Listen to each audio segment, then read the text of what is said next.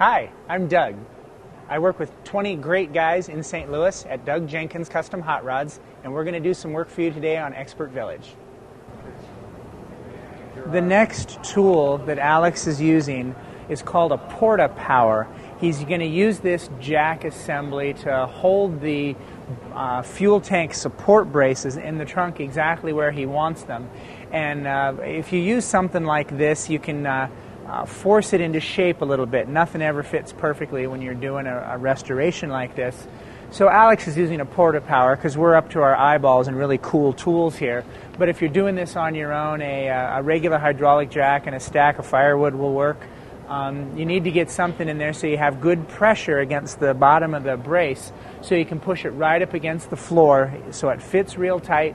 You can push up the braces wherever you need them to fit more tightly in order to get everything bent into exactly the right shape. Alex is going to be really careful to have this properly supported and have everything clean that he's working with because you don't want the jack slipping. If you're getting a lot of pressure on there and it slips, you can get hurt and you can damage the car.